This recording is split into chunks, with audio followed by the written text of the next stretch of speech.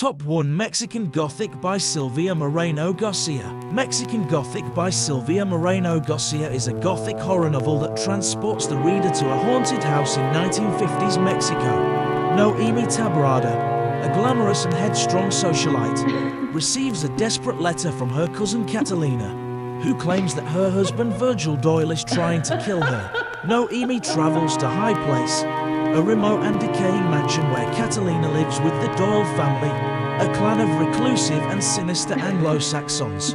There, she discovers that the house is full of secrets, nightmares and danger. As Noemi tries to unravel the mystery of Catalina's illness and the Doyles' dark past, she must also confront her own fears and desires in a terrifying and seductive world. Mexican Gothic is a novel that explores themes of race, class, gender and colonialism, while delivering a thrilling and atmospheric story.